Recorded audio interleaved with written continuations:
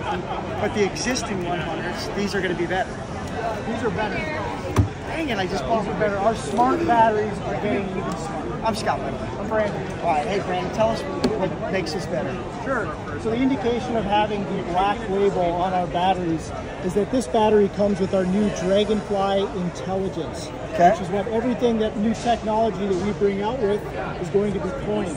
Okay. So these batteries will have internal communication, talking to the BMS, talking to the entire bank, so you can monitor state of charge, state of health, you can get errors, you can get recommendations for a solution. So all of that is done through what we're calling a mesh network that will talk to this hub.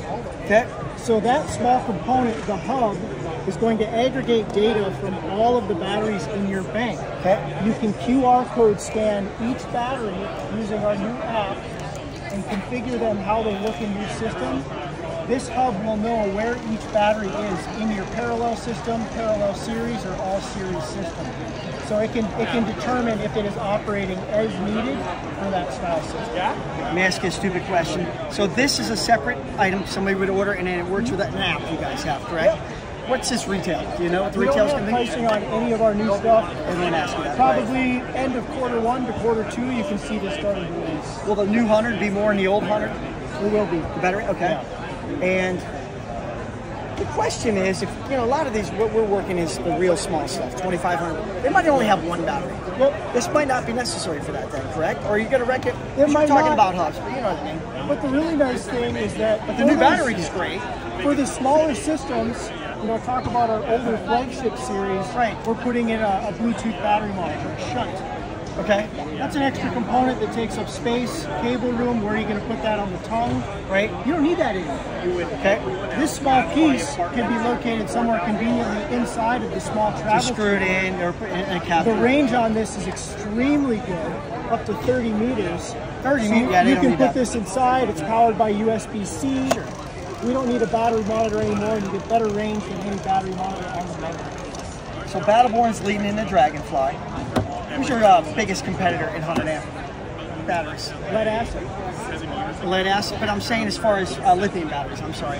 Is there one brand out there? We truly don't like to compare ourselves to other lithium batteries. Okay. The market is still so flooded with lead acid batteries that is our main competitor that we're still going against. Okay, that's fair. I mean, you can buy that. Maybe just talking about the difference. And it's about 4 of those to 1 of these, 5 of those. 10-year warranty still, right? 10-year warranty is on these. It's 8 years manufactured, 2 years pro-rated. Right.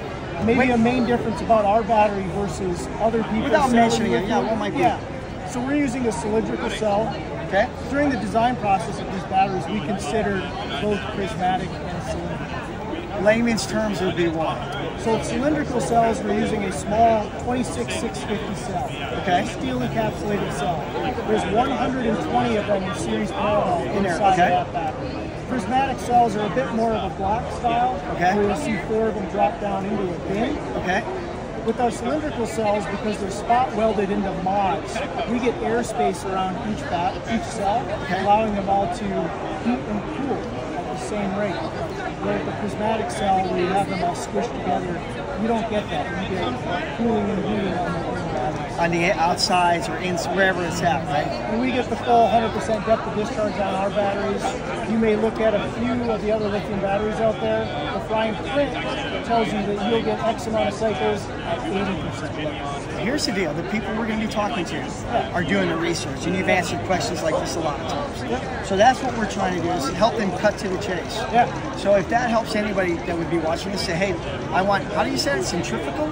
How do you say that? Cylindrical. Cylindrical. I'm not a scientist. That's all right. We make a great battery that's about to get even better, even smarter with the Dragonfly intelligence. The real nice thing about our company is that all of our batteries are backed with our technical support team, which I'm on in Reno. There's 12 of us who can answer all these questions, system design, recommendations.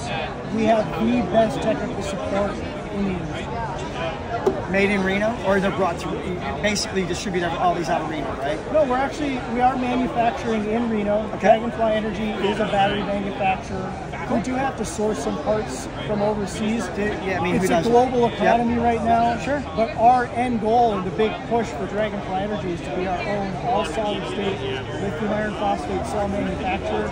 We're not there yet, but we're very close. Okay. And Battleborn, where's that name come from? Nevada is the Battleborn state. Is that? Yeah, I went to college in Nevada. Yeah. He ended up graduating from UC Davis, so we are familiar, very familiar with the area. I'm not a history I guess I buff. never knew. I always thought it was a silver state. At least it was on the license plate one time. But Battleborn, Nevada, cool, man. I like that. Two states to. I'm not a history guy. Seceder joined the Union, Nevada and West Virginia.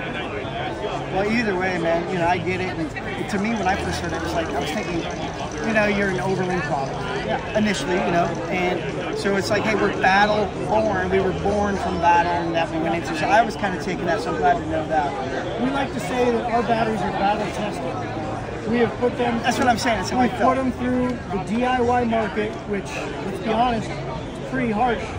We give batteries to individuals who may not completely understand what they're doing. We designed a battery that's extremely user-friendly. It's going to protect itself, protect the system. Do you guys recommend trickle charging? Like you mentioned, lead acid batteries. I trickle charge my battery when it's not in use seasonally. Are you recommend these? You don't have to? The self-discharge rate on our batteries is so low, 2 to 3% on average per month, that you can charge up our batteries so they're at least above 50%, store them for 6 months to a year and not even think about that. And talking to everybody out there, one of the biggest error codes you ever get is low voltage. Yep. So when they pull up to their RV, it's low voltage. Well, with you guys in general, they don't get that error code and they're not all concerned. I would say because you're 2 to 3% a month, whereas lead acid, what does it deplete, do you think? Do you have any idea? It really depends on the manufacturer and the chemistry of it, but it could be up to 15%. Well, it's pretty common. And a lot of people can keep them stored for a couple months, and then of course the heat and this and that. Just isolate the battery from your system, let it sit. Is there any danger with these? You know, lead acid, you open up the top, it can explode, that sort of stuff. Yeah, I've seen There's a lot of accidents to it. We don't need to get into it, but you don't have that kind of danger with these, do you? lithium iron phosphate is the safest chemistry that you can be using. These are installed in the home. We are working towards whole home battery backup. Sure. These are going to be inside, well, ideally every home in America. We'll get there.